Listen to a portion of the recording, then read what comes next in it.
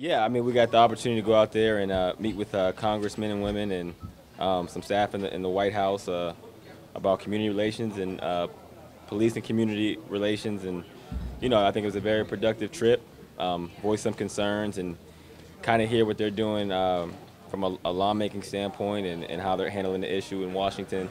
Um, like I said, we come from this community, and it's kind of our way of taking the next step in this situation because it's something that affects the entire country. So it's something important to me and the guys that were down there. And like I said, I think it was very productive. When were you first approached, and who kind of brought it up to you? Well, Anquan Bolden you kind of handpicked the guys that he wanted to go down. So they reached out to me weeks and weeks ago, and it was something that we set up. And like I said, I'm glad to be a part of it. Do you take pride in the fact that you and Josh, two of four guys, are Yeah. from the Browns?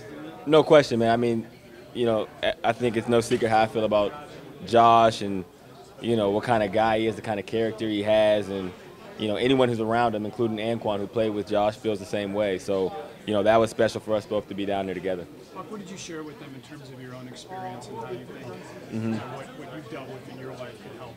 Well, I'm going to keep the context of the content of the meetings probably private.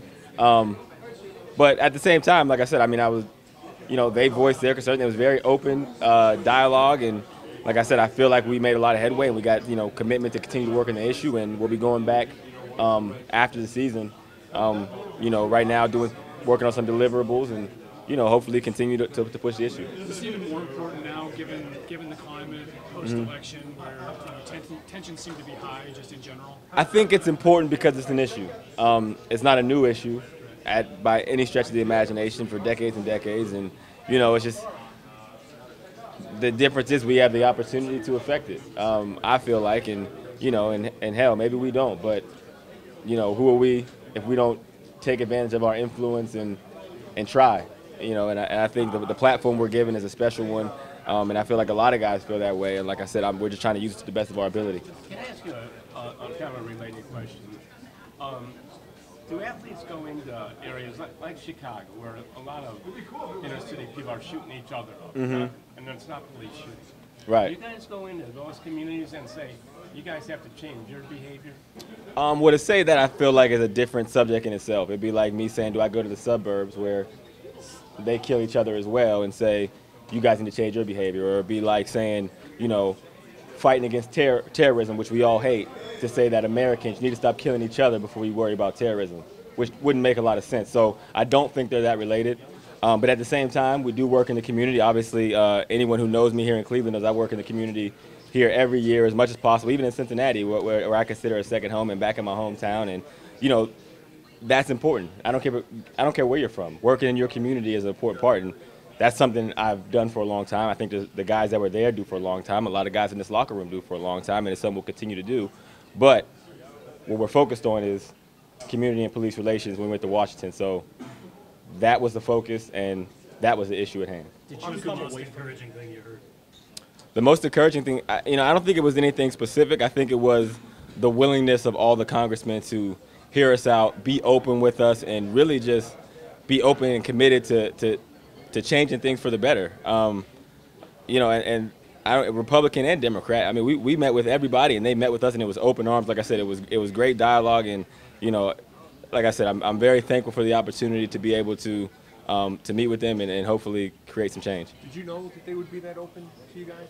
I mean, you never know. I'm not a congressman, and it was my first time meeting with them, and like I said, I was encouraged by how receptive they were. So I can't say that I knew that, but like I said, I'm encouraged now, and me and Josh been talking about it all day, how productive the day was as a whole, and excited for the future. Have the guys in the locker room been asking you about Yeah, the trip? yep. Some guys have been asking me about the trip for sure.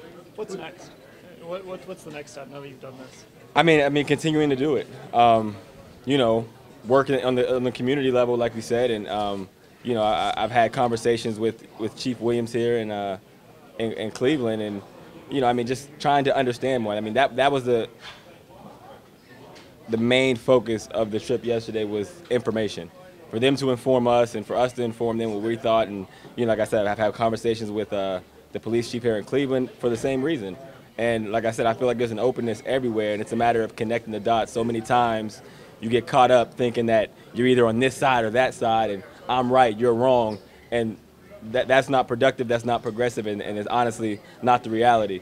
So if everybody loving the game of football can bring people together or hear people out or make a Republican and Democrat sit down and have a conversation or have, police and community sit down and do an event, then, like I said, that's our responsibility and that's what we need to do.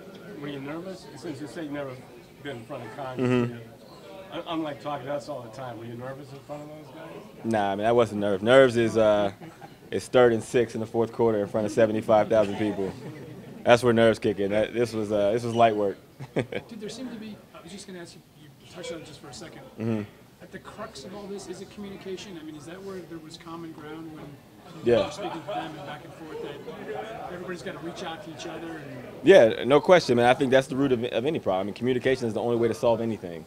And, that was the main focus of this entire thing. It wasn't anything more than that. And like I said, I mean, the next steps will come, and, and who knows, maybe the communication isn't going to be as great, throughout the entire process, but that's fine. But this is a start, and this is a change, a focus on change, and like I said, it's a very important step in the process.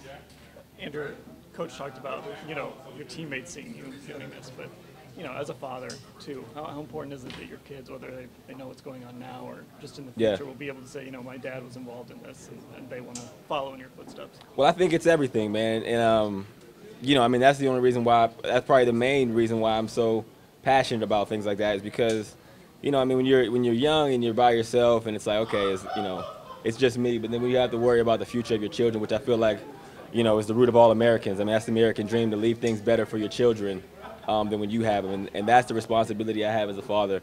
My grandfather, honestly, he was fighting for a lot of the same things. He was a Republican who was a part of,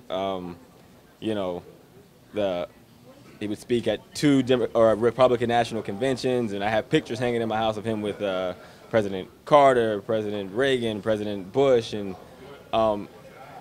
I feel like a lot of that was instilled in me. To be able to grow up seeing that, let me know that it doesn't matter where I'm from or, how minuscule people think I am to the equation, that I have the power to make a difference even a little bit, or encourage somebody else who might have more of a power to make a difference. What's your grandfather's name? I'm sorry. Burl Hasserig. Burl Hasserig Sr. Yep. Have you thought about getting involved with politics once football's over? I haven't given it a bunch of real thought. I'm focused on football right now, but at the same time, if there's any way I can help people, that's what I'm passionate about, is helping others that are less fortunate, or helping others, get opportunities or have better lives. So if politics is a means to do that, and I can create some positive change, that's a legacy you want to leave. You know what I mean? That's something you can sink your teeth into. The money and the fame and all that kind of stuff, it's cool, but it's not anything important, and nothing to, my kids will be able to say, man, that was my dad, and something I'm proud of. You just change the subject a little bit, but I think this is the first time you're playing Pittsburgh since concussion. Yeah. Is there any lingering anger, bitterness, any feelings at all? No more than them being the Pittsburgh Steelers. I mean, that's pretty much all you need. So, yeah, I mean, I had the same fire I always do. I'm from Western Pennsylvania. A major portion of my family are Pittsburgh Steelers fans, so, that in itself is enough for me. You of course faced that from 2 teams. Wasn't the rivalry stronger with the Bengals, since you guys won some, they won some, and it's not so even here? No, I mean, you could say that, but at the same time, it's still Cleveland Browns versus Pittsburgh Steelers. I think the rivalry is stronger here for Cleveland fans. I mean, you can't look a Cleveland fan in the face and say that, and even in Pittsburgh, I mean, at the time, we were still trying to find our way, and we had some good teams and some good battles, but, Browns and Steelers, that's historic. I know it came up when the Jordan hit earlier in the year. I never got a good explanation from the league why that wasn't.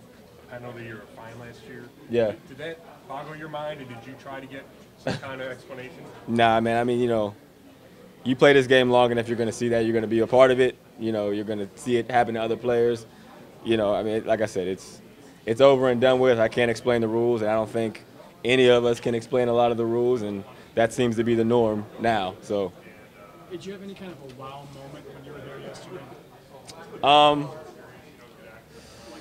Wow moment. Yeah, I mean, we stood in front of a picture in the the Eisenhower Executive Building over at the White House of Martin Luther King, and it was the meeting where that kind of prompted, blacks being able to vote, which was a big deal. And so to see that, and like I said, just walking in those historic hallways and realizing all the history you've learned about, and you're like literally in the same space as them, it's a surreal moment. It's kind of like, and I say it all the time, being able to put on the same helmet as Jim Brown. You know what I mean? That's a big deal, and I know, we get caught up that, oh yeah, everyone puts it on every year, but I mean, it's a privilege. And, when you get to be in the presence of greatness like that, you got to appreciate it.